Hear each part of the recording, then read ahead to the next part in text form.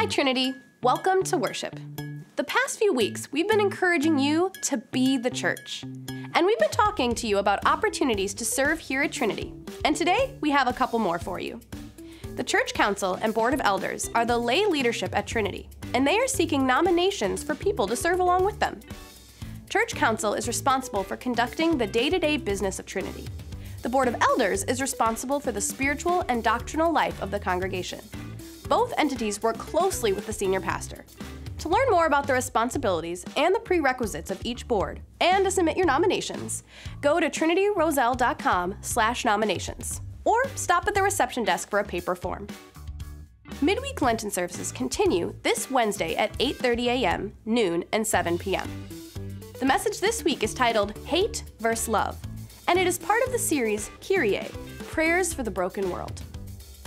Our annual auction to support Trinity Lutheran School is 1 month away. This year, the auction includes events on 2 days. Friday, April 14th, will be a family fun night from 4 to 8 p.m. right here on the Trinity campus. We will have lots of family games to play, food, drinks, desserts like ice cream, cookies, cakes, brownies, and more. We'll have dance games, a balloon fun room, family pictures, a silent auction, and perfect pairings. On Saturday, April 15th, is an elegant night out at the Medina Country Club, with dinner, open bar, entertainment, a live auction, and paddle race. You can find all the information and buy tickets online. Go to trinityroselle.com, click on Upcoming Events, then click on the auction card. Now I'm going to turn you over to Mackenzie, our DCE field worker, to share about an exciting event for parents and families. Mackenzie has served as a DCE field worker for 3 years now, and she has done a marvelous job. Her class will be an awesome opportunity for kids and families. Let's check it out. Hi, Trinity.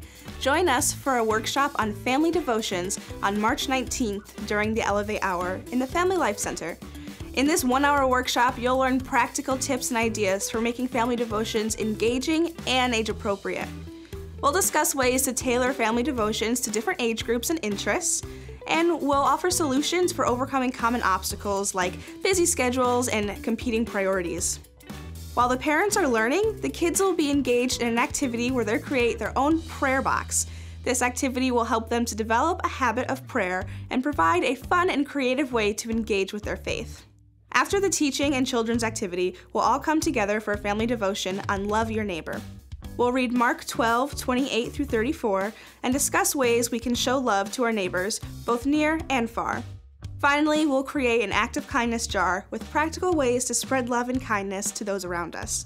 You don't want to miss this opportunity to grow in your faith as a family. At Trinity, we love to serve.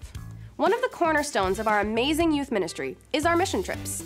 Mission trips provide our high school teens the opportunity to serve the world in hands-on ways and to spread the love and light of Jesus all around the country.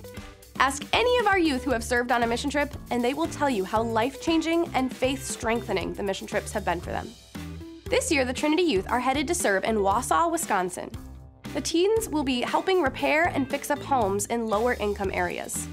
To make this trip a success, our teens need your help, Trinity.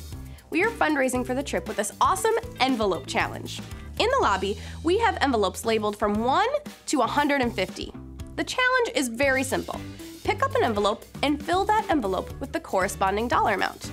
So if you pick up an envelope with the number 1, you would donate $1. If you pick up the envelope with 150, you donate $150. If every single envelope from 1 to 150 gets filled, we will raise $11,325. That is almost the exact amount we need to make this trip happen. Let's show the youth what serving and giving back is all about. Come check out our table in the lobby to learn more. Pastor, let's worship.